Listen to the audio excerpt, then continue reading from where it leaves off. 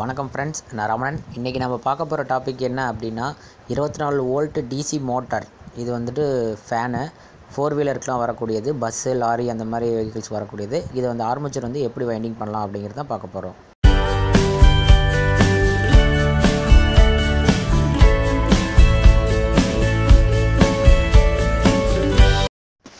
Okay friends, first இது எப்படி run ஆகுது அப்படிங்கிறத நான் காமிச்சிட்றேன். இதுக்கு பார்த்தீங்கன்னா நான் ஒரு 24 வோல்ட்டு இது யூஸ் பண்ணி ரெக்டிஃபையர் யூஸ் பண்ணுறேன்.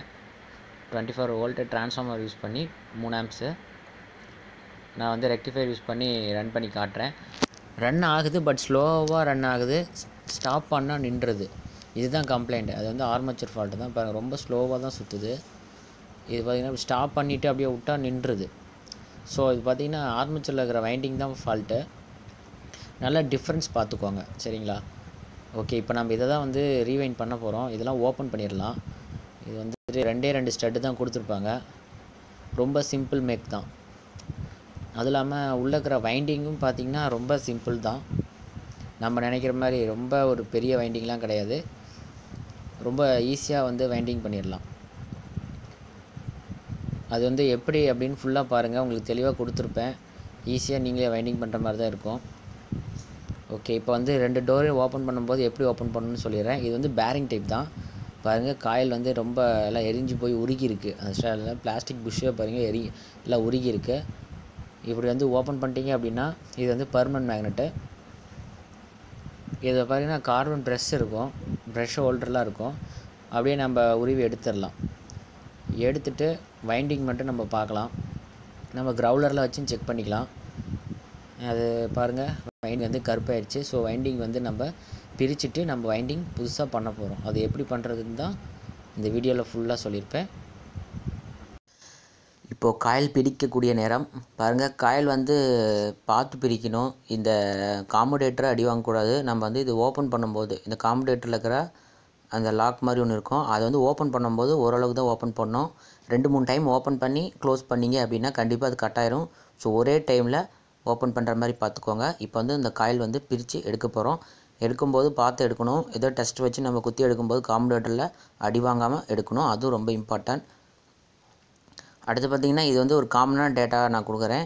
இது வந்து பார்த்திங்கன்னா 36 கேஜியில் 110 டன்ஸ் நம்ம சுற்றணும் அப்படின்னா கரெக்டாக இருக்குது ஸ்பீடு 24 வோல்ட்டுக்கு. ஸோ அதனால் அந்த டேட்டாவே போட்டுக்கலாம். இது வந்து ஒரு ஈஸியான மெத்தட் தான். ஈஸியாக வந்து வைண்டிங் பண்ணலாம். எல்லாருமே வைண்டிங் பண்ணலாம். ரொம்ப செலவும் கம்மி தான். ஸோ இந்த வீடியோ பார்த்திங்கன்னா ஃபுல் அண்ட் ஃபுல் எப்படி வைண்டிங் பண்ணணும் அப்படின்னு சொல்லியிருப்பேன். ஃபுல்லாக பாருங்கள் இந்த வீடியோவை. ஓகே, நம்ம வந்து இதை காயில் வந்து பிரிச்சுக்கலாம். காயில் பிரித்த பிறகு பேப்பர்லாம் போட்டு நம்ம எப்படி வைண்டிங் பண்ணுறது அப்படிங்கிறத பார்த்துடலாம். இது வந்து பஸ்ஸில் மெயினாக அந்த ஃபேன் யூஸ் பண்ணுவாங்க. Bus, lorry 24 volt. இதுலேயே 12 வோல்ட் இருக்குது. 12 வோல்ட் அப்படிங்கும்போது இந்த ஜீப்பு, காரில் இருக்க ஃபேனுக்கு வந்து 12 வோல்ட் யூஸ் பண்ணுவாங்க.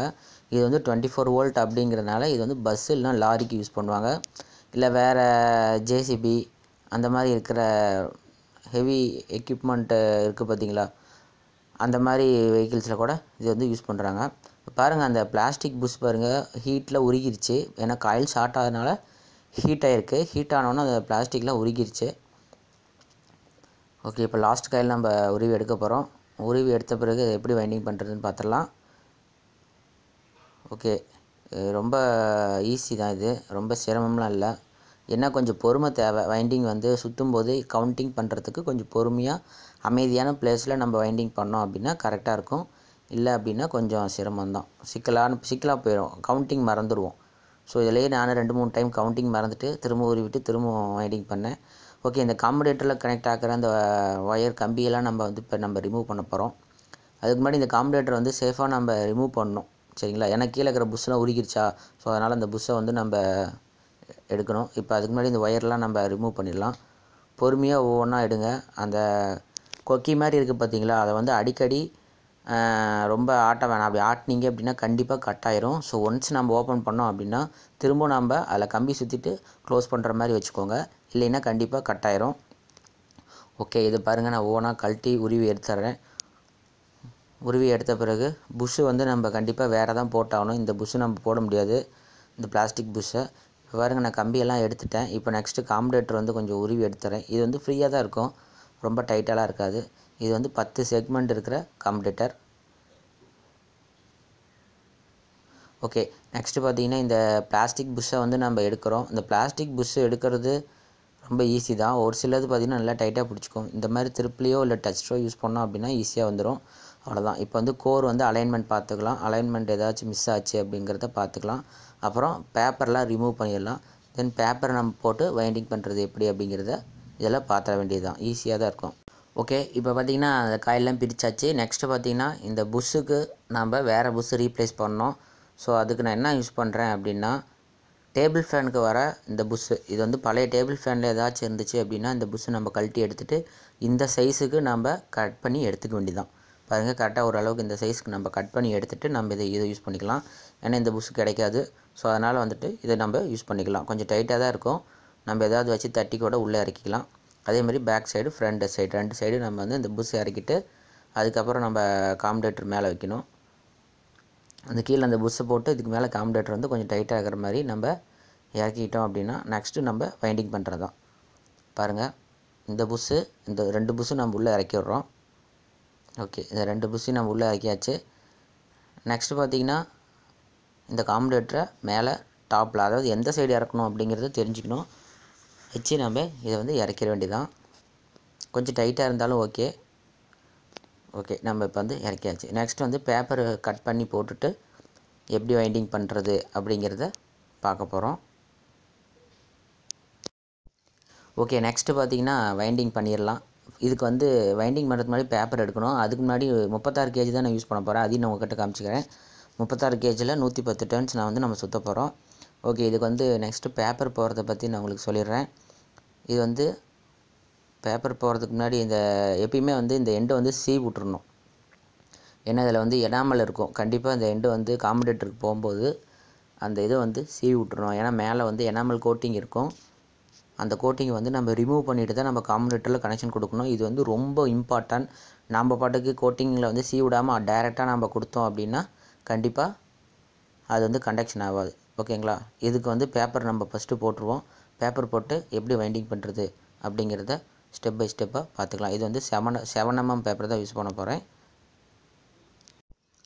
ஃப்ரெண்ட்ஸ், பேப்பர் போடுறது உங்களுக்கே தெரியும்னு நினைக்கிறேன். ஏன்னா பேப்பர் வந்து சைஸுக்கு ஏற்ற மாதிரி நம்ம போட்டுக்கலாம். மெயினாக வந்து உள்ளே உட்காரும்போது மேலே ஒரு 2 mm கீழே 2 mm இருந்துச்சுன்னா போதும். அவ்வளோதான். இந்த மாதிரி மேலே கொஞ்சம் கீழே கொஞ்சம் நமக்கு பேப்பர் இருந்துச்சு அப்படின்னாலே போதுமானது. அதேமாரி நம்ம எல்லாத்துக்கும் இந்த மாதிரி போட்டாச்சு. ஓகேங்களா? பேப்பர் வந்து எல்லா இடத்துக்கும் போட்டுட்டு நெக்ஸ்ட் நம்ம வைண்டிங் பண்ணுறது தான். மேலே 2 mm கீழே 2 mm இருந்தால் போதும். ஓகே, நம்ம ஆல்ரெடி பார்த்திங்கன்னா அந்த எனாமலை ரிமூவ் பண்ணி வச்ச அந்த கம்பியை எடுத்துகிட்டு எடுத்துகிட்டு நம்ம இப்போ வைண்டிங் பண்ண ஸ்டார்ட் பண்ண போகிறோம். நல்லா தெளிவாக பாருங்கள். இது வந்து ரொம்ப ஈஸியானது. ஏதோ ஒரு காம்படேட்டரில், அதாவது ஏதோ ஒரு செக்மெண்ட்டில் நம்ம வந்து ஒரு லூப் போடுறோம். அதாவது ஒரு சுற்றிட்டு நம்ம இந்த மாதிரி, அதாவது இப்படி சுற்ற ஆரம்பிக்கணும். இப்படி தான் ஒரே நேர்கோட்டில் வர மாதிரி, அதாவது ஆப்போசிட்டில் நம்ம வந்துட்டு வைக்க போகிறோம். 1 to 5 அப்படிங்கிற பிச்சில் நம்ம வந்து சுற்ற போகிறோம். இதனுடைய கவுண்டிங் பார்த்திங்கன்னா 110 கவுண்டிங் சுற்ற போகிறோம். சுற்றும்போது பார்த்து சுற்றணும். மேலே காம்படேட்டர்லேயே கொண்டு போய் மாட்டி விட்டு நம்ம சுற்றிடக்கூடாது. ஓகே, இப்போ 110 சுற்றிட்டு நம்ம வந்துட்டு எப்படி நெக்ஸ்ட் வந்து காம்படேட்டரில் கனெக்ஷன் கொடுக்கறது அப்படிங்கிறத தெளிவாக பாருங்கள், உங்களுக்கே புரியும். இப்போ புரியும்னு நினைக்கிறேன். பொறுமையாக சுற்றுங்க. மேலே போய் காம்படேட்டரில் மாட்டிடக்கூடாது. அதையும் கவனமாக கவனிச்சுட்டு அதுக்கு தகுந்த மாதிரி சுற்றிடலாம். அது 1 to 5 பிச்சு. 1வது ஸ்லாட்லேருந்து 5வது ஸ்லாட்டுக்கு நம்ம இதை வந்து சுற்ற போகிறோம். ஓகே, இப்போ 110 டன் சுற்றியாச்சு. இப்போ மேலே காம்படேட்டரில் நெக்ஸ்ட்டு செக்மெண்ட்டில் நம்ம சுற்ற போகிறோம். சுற்றுறதுக்கு முன்னாடி என்ன பண்ணோம் அப்படின்னா அந்த எனாமலை நம்ம வந்து ரிமூவ் பண்ண போகிறோம். இந்த பிளேடை யூஸ் பண்ணி அந்த எனாமல் கோட்டிங்கை நான் வந்து ரிமூவ் பண்ணுறேன். மெயினாக வந்து இது ரொம்ப முக்கியம். இதை மறந்துடக்கூடாது. ரிமூவ் பண்ணும்போது பார்த்து ரிமூவ் பண்ணுங்கள். ஒயரை கட் பண்ணிடக்கூடாது. அதுவும் ரொம்ப முக்கியம். ஸோ அதனால் இந்த கோட்டிங்கை வந்து நான் ரிமூவ் பண்ணிட்டு நம்ம ஸ்டார்டிங்கில் ஸ்டார்ட் பண்ண செக்மெண்ட்டோட நெக்ஸ்ட் செக்மெண்ட்டில் ஒரு லூப் போடுறோம். ஓகேங்களா? நல்லா பார்த்துக்குங்க. இது வந்து நான் ஸ்டார்ட் பண்ணது. இருங்க வரேன், ஃபோக்கஸ் ஆகலை. ஓகே, ஸ்டார்ட் பண்ண காமுடேட்டருக்கு நெக்ஸ்ட்டு செக்மெண்ட் காமுடேட்டரில் ஒரு ரொட்டேஷன் பண்ணிவிட்டு திரும்பவும் அடுத்த போல் அதுக்கு பக்கத்தில் இருக்கிற போலுக்கு நம்ம அப்படியே ஸ்டெப் பை ஸ்டெப்பாக மாறிக்கிட்டு வந்துக்கிட்டே இருக்கணும். இதுதான் வந்து வைண்டிங் பண்ணுற முறை. இதை வந்து நெக்ஸ்ட்டு 110 டன் சுற்றினோடனே திரும்ப நெக்ஸ்ட்டு செக்மெண்ட்டுக்கு மாத்திரம் திரும்ப நெக்ஸ்ட்டு ஸ்டார்ட்டில் சுற்ற போகிறோம். இதே தான் ஈஸியான ஒரு மெத்தேடு தான். சரிங்களா? ஒன்ஸ் ஒரு 110 டன்ஸ்க்கு அப்புறம் எப்படி அந்த செக்மெண்ட்டில் மாட்டுறது அப்படிங்கிறதையும் நான் சொல்லிடுறேன். இதில் செக்மெண்ட்டில் மாட்டுறது 110 டன்ஸ் சுற்றுறது இதே தான். 10 செட்டும் அப்படியே தான் போகும். இது வந்து காயிலுக்குள்ளே வந்து இன்னும் வேறு எதுவும் சொல்கிறதுக்கு ஒன்றும் இல்லை. இது தான். நீங்கள் ஒன்ஸ் ஒரு டைம் பார்த்தீங்க அப்படி ஒரு டைம் நீங்கள் சுற்றி பார்த்தீங்க அப்படின்னாலே உங்களுக்கே புரிஞ்சிடும். ரொம்ப வந்து ஈஸி தான். இது வந்து ரொம்ப பெரிய ஒரு வேலையே கிடையாது. ரொம்ப ஈஸி தான். அப்படியே சீரீஸில் போயிட்டே இருக்கும். எண்டை கொண்டு வந்து நம்ம எண்டு எங்கே ஸ்டார்ட் பண்ணமோ அதை வந்து எங்கே ஸ்டார்ட் பண்ணமோ அந்த இடத்துல எண்டை கொண்டு வந்து முடித்து ரெண்டையும் ஜாயின் பண்ணி போகிறோம். அவ்வளோதான். இது வந்து ஒரு க்ளோஸ்டு லூப் வைண்டிங் மாதிரி இருக்கும் வச்சுக்கோங்களேன். அவ்வளோதான். இப்போ வந்து நெக்ஸ்ட்டு 110 டன் சுற்றுறேன். அதேமாதிரி ஃபுல்லாக அந்த 10 செட்டுக்கும் ஃபுல்லாக சுற்றிட்டு எண்டை கொண்டு வந்து நம்ம க்ளோஸ் பண்ணிவிட்டு நம்ம இதுக்கு வார்னிஷ் அடித்தா வார்னிஷ் கூட அடிச்சுக்கலாம். வார்னிஷ் அடிச்சுட்டு நம்ம இது வந்து மோட்டரை ரன் பண்ணி பார்த்துட வேண்டியது தான். ஓகே, இது மாதிரி தான் சுற்றணும். சுற்றும்போது பார்த்து சுற்றணும். அந்த கோரில் உரசி ஒயர் கட் ஆயிரும். ஸோ அதனால் பொறுமையாக சுற்றணும். இதில் கொஞ்சம் பொறுமை தேவை. பொறுமை இருந்தால் இதை வைண்டிங் பண்ணி முடிச்சிடலாம். பாருங்கள், அப்படியே ஒவ்வொன்றா போயிட்டே இருக்கும். ஓகே ஃப்ரெண்ட்ஸ், இப்போ வைண்டிங் பண்ணி முடித்தாச்சு. எல்லா ஸ்லாட்டுக்கும் பார்த்தீங்கன்னா நான் வைண்டிங் ஃபினிஷ் பண்ணிட்டேன். இப்போ லாஸ்ட்டாக வந்து நான் சொன்னேன் பார்த்தீங்களா, ஸ்டார்டிங்கோட அந்த ஸ்டார்டிங்லேயே கொண்டு வந்து எண்டை முடித்து ஒரு லூப் போட்டு கட் பண்ணி வைண்டிங்கை வந்து ஃபினிஷ் பண்ணிட வேண்டியதுதான். ஓகேங்களா? உங்களுக்கு புரிஞ்சிருக்குன்னு நினைக்கிறேன். ஸ்டார்டிங்கும் எண்டிங்கும் ஒரே செக்மெண்ட்டில் வந்து மீட் ஆகணும். சரிங்களா? இதுதான் கான்செப்ட்டு. அதுக்கப்புறம் வந்து இதை நசுக்கி விட்டுற வேண்டியது தான். அதோட கரெக்ட் பொசிஷனில் வந்து உட்கார வச்சு விட்டு அழுத்தி விட்டுற வேண்டியது தான். நான் சொன்ன மாதிரி இது வந்து ரொம்ப ஓப்பன் பண்ணி திரும்ப க்ளோஸ் பண்ணிகிட்டு இருக்கக்கூடாது. ஏன்னா கண்டிப்பாக கட் ஆயிரும். ஏன்னா இது காப்பர் தான். ஸோ அதனால் ஈஸியாக கட் ஆகி போயிடும். அப்புறம் நம்ம பற்ற வைக்கிற மாதிரி இருக்கும். பற்ற வைக்கிற மாதிரி இருந்தால் ரொம்ப பார்க்க கொஞ்சம் அழகாக இருக்காது. ஸோ அதனால் ரொம்ப கேர்ஃபுல்லாக இதை மட்டும் வாட்ச் பண்ணி பார்த்துக்குங்க. ஓகேங்களா? அவ்வளோதான். இது வந்து வைண்டிங் பண்ணி முடிச்சாச்சு. லாஸ்ட்டாக வைண்டிங் வந்து இப்படி தான் இருக்கும். அவ்வளோதான். இந்த வைண்டிங் உங்களுக்கு பிடிச்சதுன்னா எப்படி இருக்குதுன்னு கீழே கமெண்ட் பாக்ஸில் கமெண்ட் பண்ணுங்கள். வேறு ஏதாச்சும் இதில் ஏதாவது மிஸ்டேக் இருந்தாலும் கமெண்ட் பண்ணுங்கள். ஓகேங்களா? அவ்வளோதான். வைண்டிங் பண்ணது இவ்வளோ தான். இது வந்து எப்படி ஒர்க் ஆகுது அப்படிங்கிறத நம்ம மோட்டாரில் ஃபிக்ஸ் பண்ணிவிட்டு ரன் பண்ணி பார்த்துட வேண்டியதான்.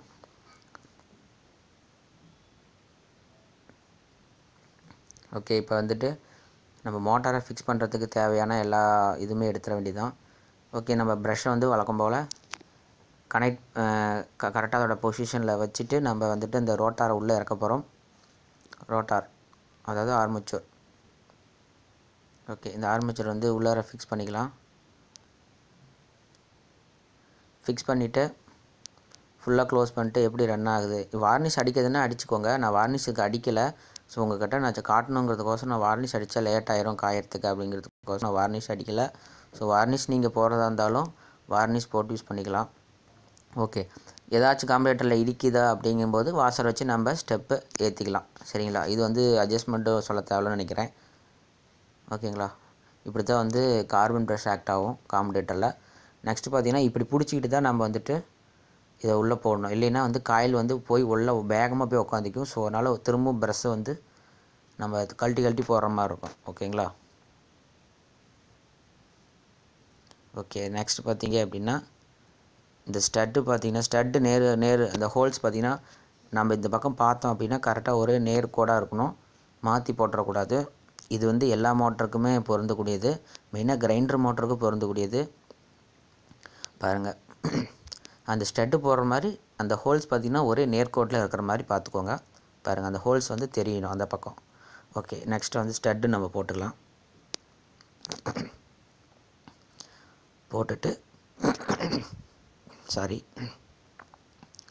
போட்டுட்டு நம்ம டைட் வச்சுக்க வேண்டியதான்.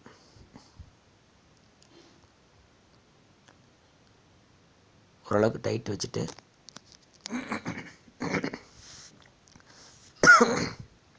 டைட் வச்சுட்டு நம்ம மோட்டரை வந்து 24 வோல்ட்டில் ரன் பண்ணி பார்த்துக்க வேண்டியதான்.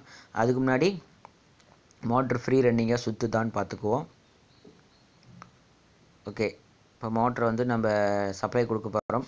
டைட் வச்சுட்டு சப்ளை கொடுத்துட்டு ஃபாஸ்ட் எப்படி இருக்குது, நம்ம கையால் நிறுத்தி திரும்ப ஸ்டார்ட் ஆகுதா அப்படிங்கிறத நம்ம பார்க்க போகிறோம். ஃபாஸ்ட் எப்படி இருக்குது அப்படிங்கிறது நான் உங்களுக்கு அந்த பிளேடு ரக்கையை மாட்டிட்டு நான் உங்களுக்கு காட்டுறேன் எப்படி இருக்குன்னு நீங்கள் கேட்பீங்க.